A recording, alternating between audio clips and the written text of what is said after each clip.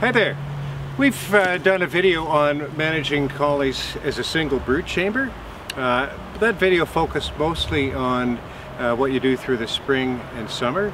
Now we're in the fall of the year. It's November 11th. We're preparing to wrap our hives up for the winter. So I just wanted to touch back on management methods to get singles through the winter, because that's the biggest concern with managing bees in one box. We have fed our hives very heavily, so they're almost impossible to pick up. They feel like they're bolted to the ground. We feed 4 imperial gallons of sugar syrup to each hive, so they're quite heavy going into the winter.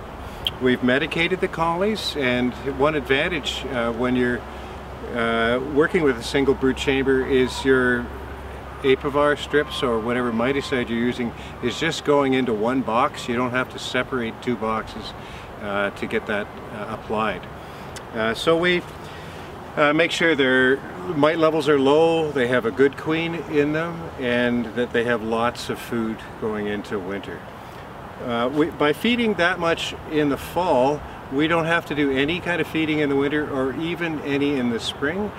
Occasionally they'll get late enough in the spring where we do need to do a little bit of feeding, but that's not, and most years we don't have to do that. So getting them ready for winter here, what we've done already is we've put an entrance reducer in the bottom, so that reduces drafts getting into the hive and also keeps mice out.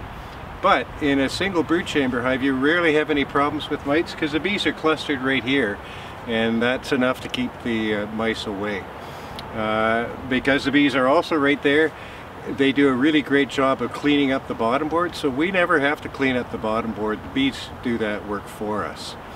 In a double brood chamber you get a lot of dead bees dropping the bottom.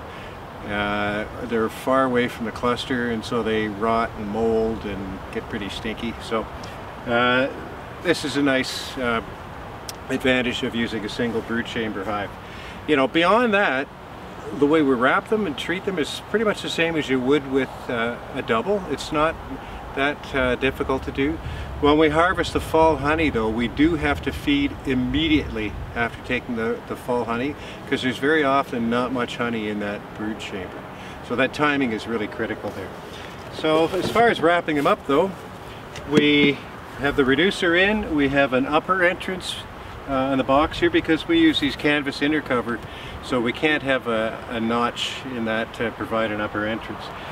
We've already scraped all the top bars here to get any excess wax off, so that when we put this insulation on, it sits down nicely and is not pushed up, so it's working as an effective insulator.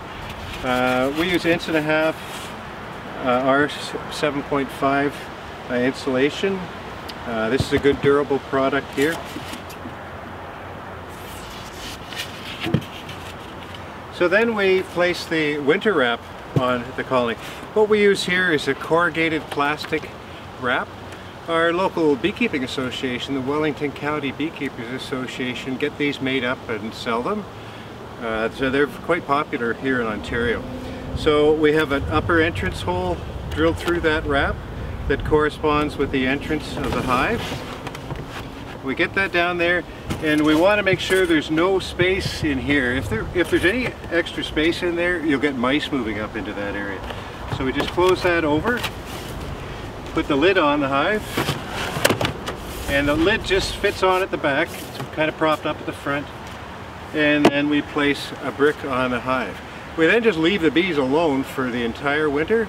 In the spring we'll come around and tip them, make sure that they have some weight to them in case we need to do any spring feeding. But we leave these wraps on as long as possible. It's possible to just take them off and do any bee work you need in the spring and cover them up again, but we'll leave these on into May, so they help keep the hives warm and allow more bees to be out foraging and less need to stay home to keep the brood warm. It's basically the same as you would winter a double brood chamber hive. with the exception of the timing of getting that feed on very quickly after you take the honey supers off, and everything else is just advantages as far as I'm concerned.